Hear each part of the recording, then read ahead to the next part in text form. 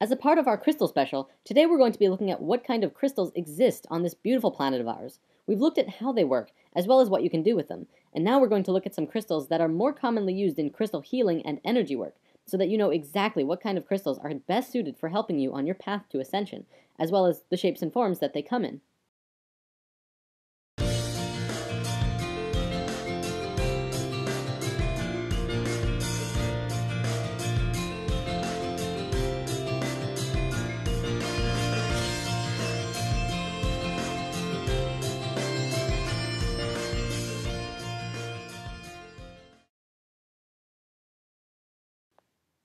Crystal fun fact for the day: almost all crystals grow in hexagons, which we know from sacred geometry is a very pure form that comes out of the flower of life.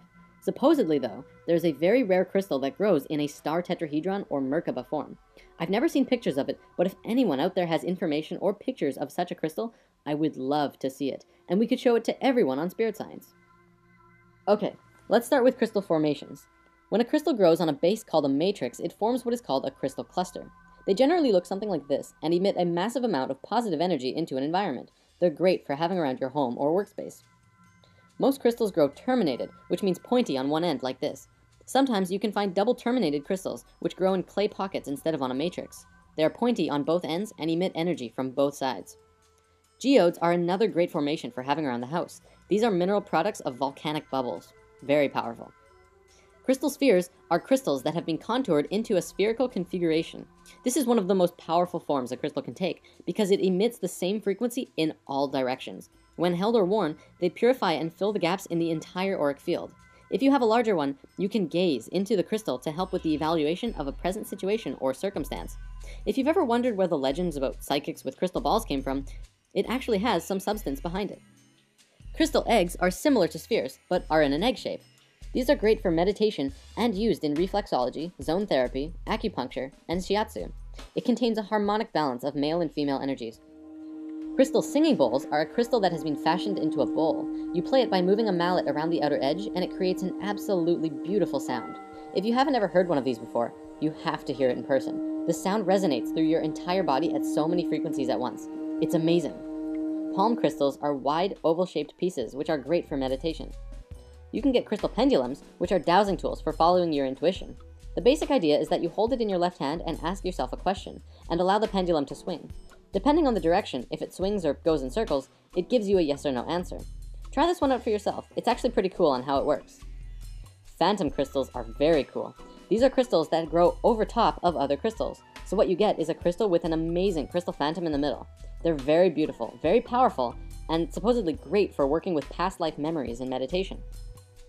A tumblestone is another word for what I call pocket stones. It's a piece of raw crystal that has been tumbled in a metal canister until it's nice and smooth, and feels like a pebble. Great for pockets and pillows. Wands are solid pieces that have been carved or smoothed into a wand shape, and sometimes have metal, wood, or other materials attached to it to design the wand. Wands are excellent for directing energy in healing work or making crystal grids. Okay, now let's look at some crystals themselves. We'll go over the basics and also note that I'm providing a PDF of all of this crystal information so that you can print it out and keep it in your wallet so that you can have a handy, quick reference guide to crystals whenever you're out and about. I can't tell you how handy it is to have when you walk into a store like this. Agate is known as the Strength Stone. Courage and strength for body and mind. Facilitates perceptiveness and precision. Is grounding and energetic.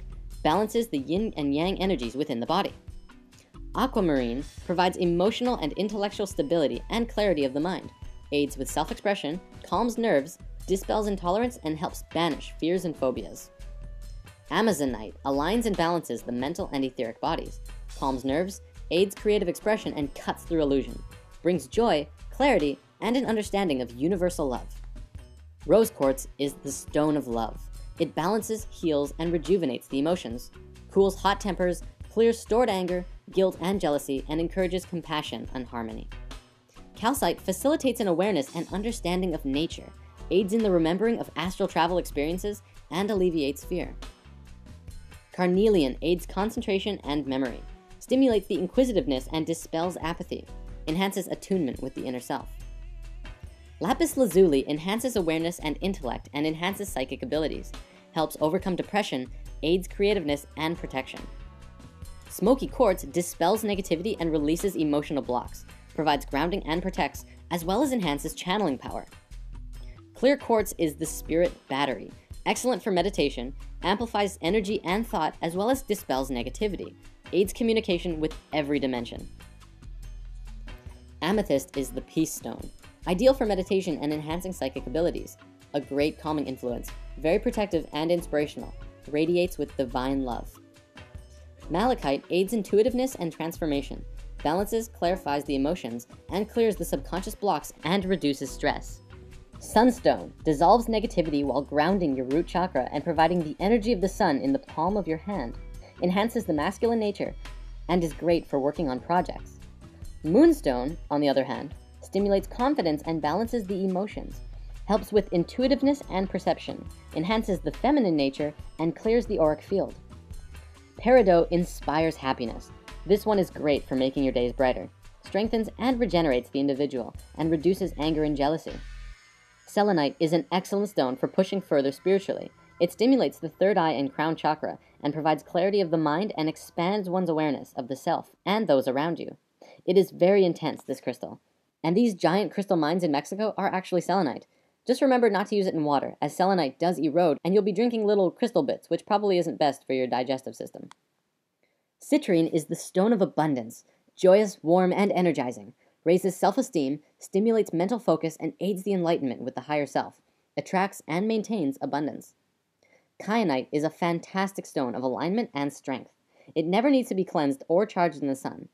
It grows in long, fibrous strands, and that's what it does to your energetic body. It strengthens and aligns all of your chakras to each other.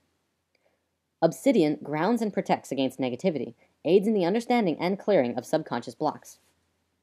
Tourmaline is the protection stone, wards off fear and negativity and protects on all levels, enhances inspiration and encourages self-confidence and understanding. Sodalite rationalizes and aids clear thinking, bringing clarity and truth, enhances communication and creative expression. Tiger's Eye brings cheerfulness and optimism, enhances clarity of thought, balances the yin-yang energies, and helps soften stubbornness. Now, what we just looked at were a very basic and simple understanding of all of these crystals. If you really want to dive into each one, there are literally pages and pages of things that you can read about every individual crystal as well. The different properties they have, the energies they hold, the frequencies they emit, and the structure of the crystal themselves, and why it's relevant. There's a lot more that we can go into, and by Googling each one of these crystals yourselves, you can also find tons of more information about these crystals.